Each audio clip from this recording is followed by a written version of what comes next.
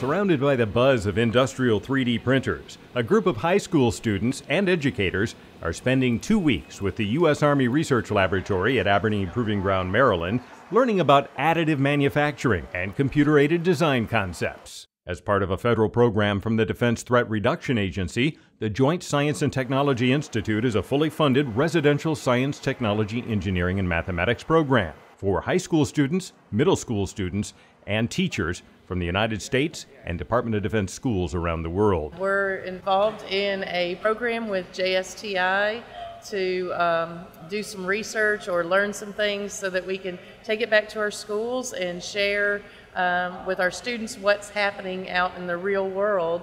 These high school students and teachers are refining their projects on computer-aided design or CAD software and sending the finished concepts to the 3D printers. We're teaching them about 3D printing and how to run a machine, how to use CAD software, and that's usually the hardest thing for students to pick up. Army researchers use additive manufacturing to discover new possibilities in materials science, with an eye on innovation and technology solutions for future soldiers. ARL seems to be one of the best places I've ever been to as in a lab, because there are so many experts here. The kind of additive manufacturing this group used during their program is a process of adding materials layer by layer through an extruder. These printers are not without challenges, they said.